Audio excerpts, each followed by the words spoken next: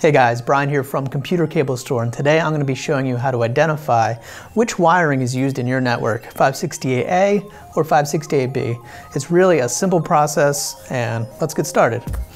So the first way we can identify wiring in your network is looking at your patch cables. Looking at the top-down version, if the orange wires are on the left-hand side, that's 568B, and if the green wires are on the left side, that's 568A. You can also look at the front of the connector to see which wires are in which position. Next up we have our keystone jacks. These will have either 568A or B labeled on each side to help you identify which wiring is being used. Last up is our patch panel. As you can see from this one, 568A and B are both labeled clearly on the back. Follow the wires to each color and you'll be able to tell which wiring is being used.